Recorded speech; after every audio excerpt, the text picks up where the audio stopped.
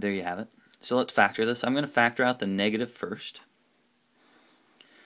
So you get positive x squared minus 4x minus 5. We're going to spend some more time factoring, but remember that you want to know, okay, I'm going to multiply this times this, and these two numbers need to multiply to the negative 5 because I'm going to multiply the last terms together. So that could be a 5 and a 1, and the 5 has to be negative in order to get minus 5x plus 1x to get minus 4x.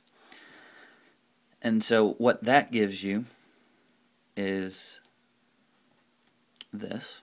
This is great for x-intercepts,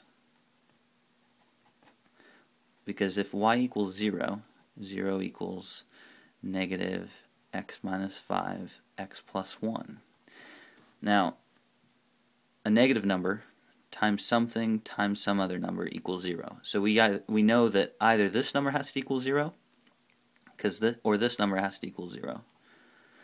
And so that's how we can find the x-intercepts. X equals 5, x equals negative 1.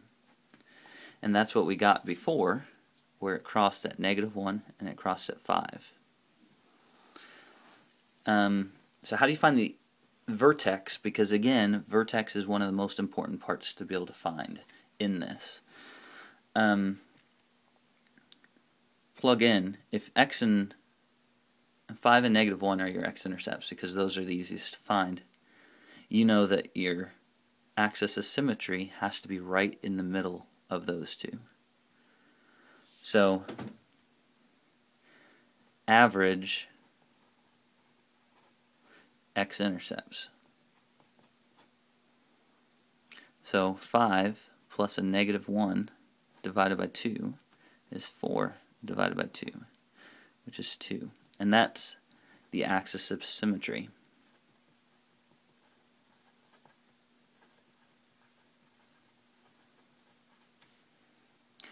And so then plug in to find y.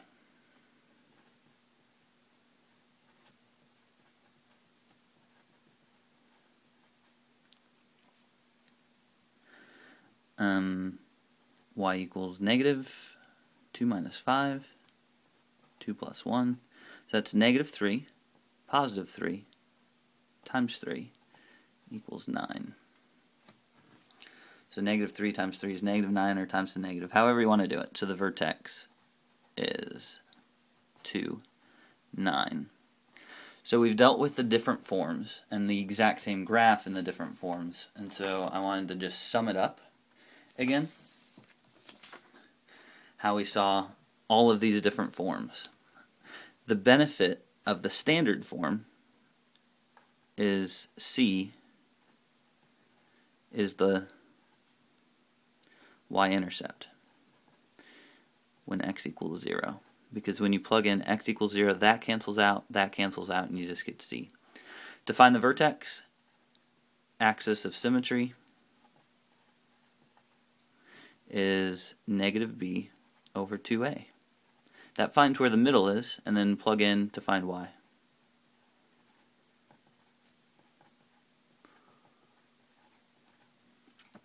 Vertex form. Benefit, obviously the vertex. We saw that the minus h moved it left and right, plus k moved it up and down. Vertex is h, comma, k. We say minus h and plus k because it's the opposite for the h and exactly how we think about it for the k. The vertex is hk. So,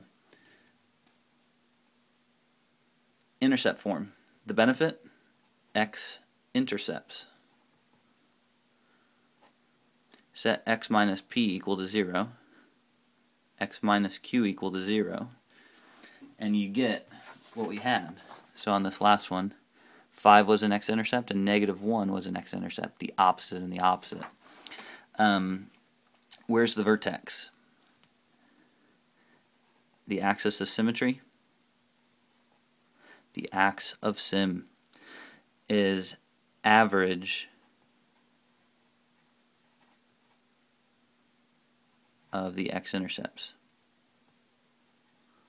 Find it. Average them together, add and divide by 2. Plug in to find y. Alright, one example from each to finish us out.